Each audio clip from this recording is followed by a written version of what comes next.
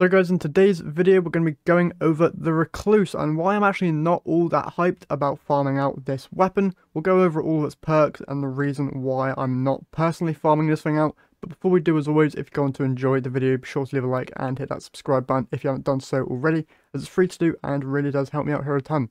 We're getting super close to 1,000 subscribers, so also any support there would be very much appreciated. If we could hit that before the final shape launches, that would be amazing. But with all that out of the way, let's just jump straight into it. Going to show you the perks here for this weapon. It's got some very good perks, but also there are other SMGs in the game currently which do Recluse's job way better than it.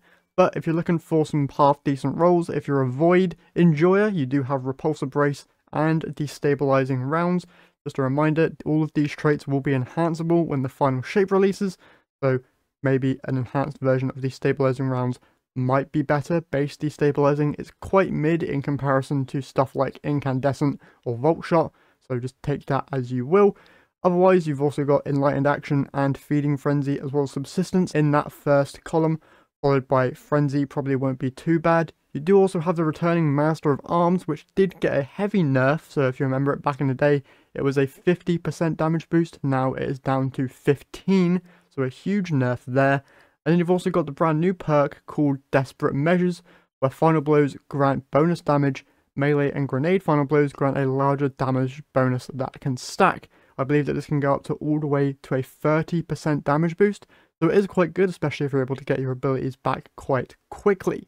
And one other thing to note is that by completing Arclight's weekly quest, you do get the guaranteed shiny roll of Master of Arms and Feeding Frenzy, so if you just want that roll, highly recommend completing that quest so you can get that guaranteed roll in the bag.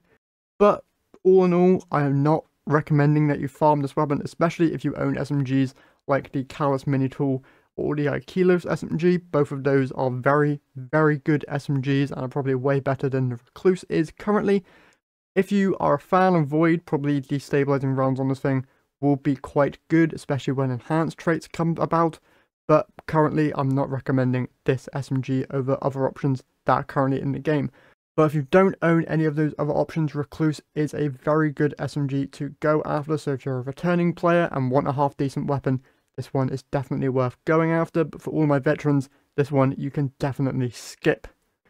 And yeah, that's basically all I have here for this video. If you've enjoyed, as always, remember to leave a like and hit that subscribe button. But that's it from me today, so I'll catch you guys in the next one.